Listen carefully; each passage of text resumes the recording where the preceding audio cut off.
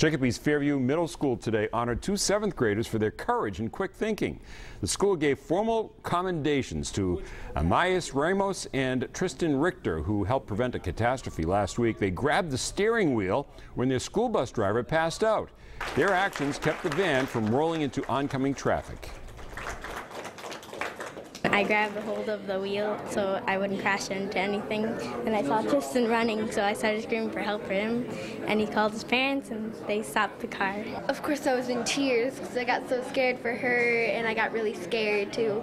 But what was going in my mind was, what if I didn't do this in the morning? What if I got there early?